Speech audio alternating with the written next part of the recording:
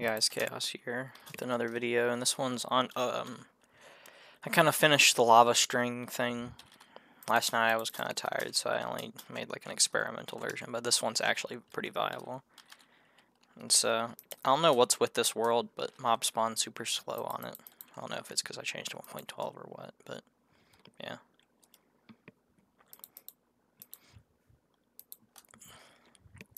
And so that, you know, I'll show you a few changes in a minute after I do a cycle.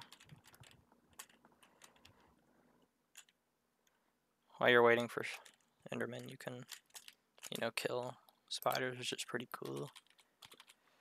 I actually have ladder heights here that are viable, so actually can be used on all that cool stuff.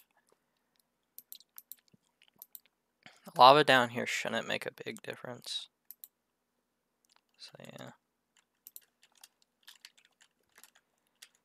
Oops.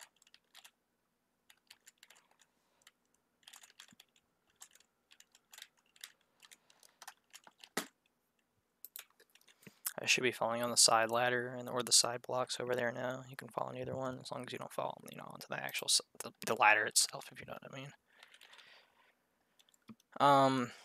After this cycle, I'll just tell what's all on it and stuff, but you probably get the idea and all that. So, and there's some cycles that it's just not viable to kill spiders, but yeah. Bed is 18. Normal CJT v3, it's 17, but the bed's 18 blocks up. 115 mob ladder. This is just 23 blocks above this, and this is 13 blocks off the ground. Sometimes a lot of your string will burn, and it's kind of annoying, but I only did like 3 cycles, and I already got string. So I was doing testing before. Don't worry about this.